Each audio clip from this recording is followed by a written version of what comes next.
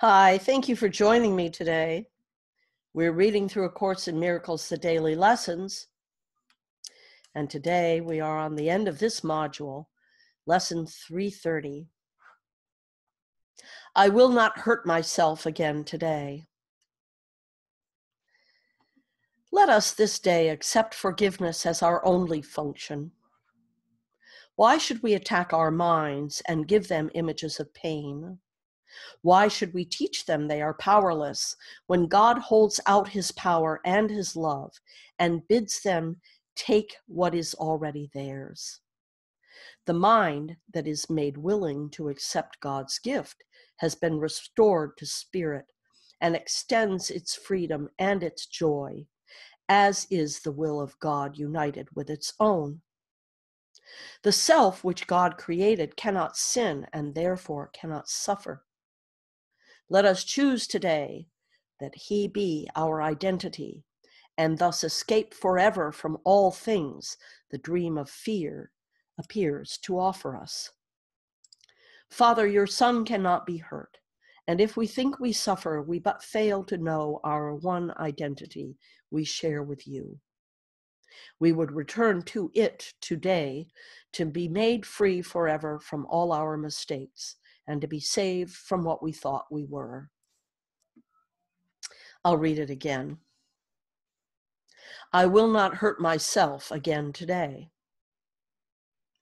Let us this day accept forgiveness as our only function.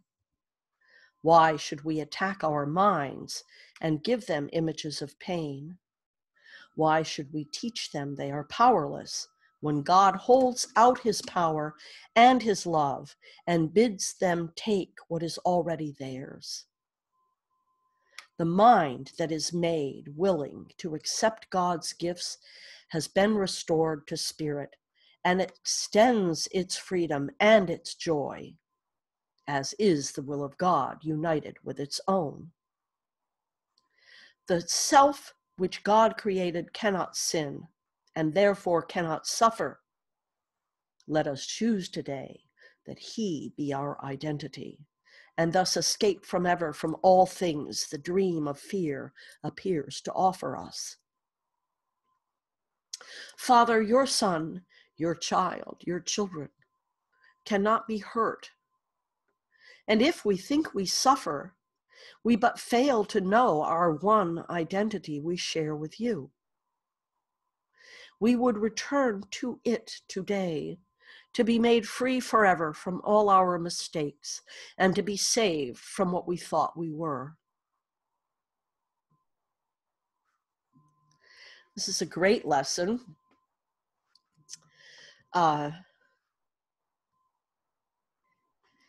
Oh, Lord, to be saved from what we thought we were.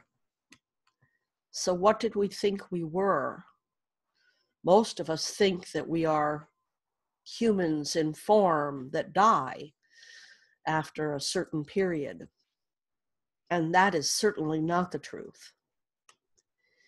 And I believe that this lesson is talking about, when it says, I will not hurt myself again today, it's not necessarily speaking even in the physical sense, but in the tangible sense of hurting oneself with misperceptions, with confusion, with unknowingness, right?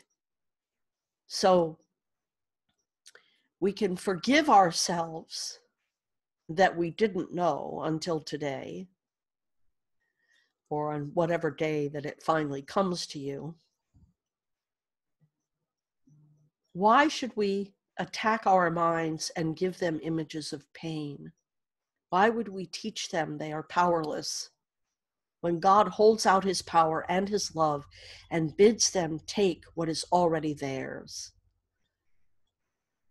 We are each God in form. And so our creativity is unlimited. Yet at this point, we really don't know how to use it or how to be creative. I don't mean as an artist. I mean as a creator. Like, we are each of us God in form. And so it ties back to all of these things that are changing in our world right now. One of the things that's changing is the economy, our economics, how we get things, right? All of this is changing because of COVID and the fallout from what's happened. But the bigger fallout is the awakening. The bigger realization here is the grand awakening that these events that we've been living through are helping us to achieve. And so